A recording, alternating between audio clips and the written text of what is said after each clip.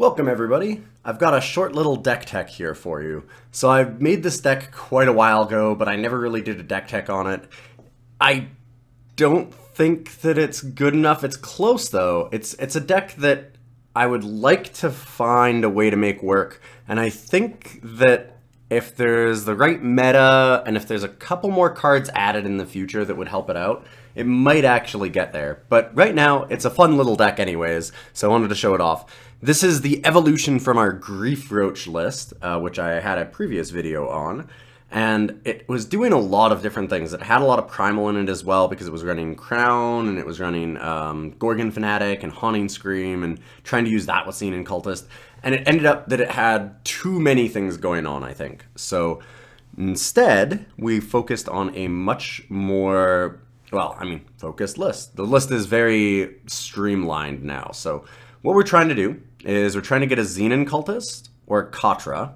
So, and Vara is certainly up there. I might actually want to go to 4 Varas. I don't have a 4th, but I've been really considering it when I was playing it before.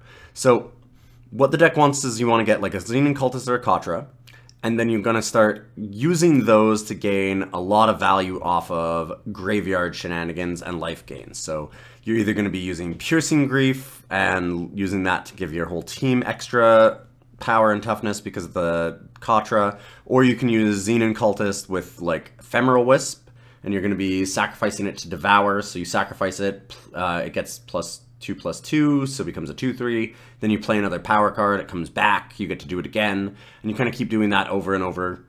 Same with things like Temple Scribe. Temple Scribe works well with Katra.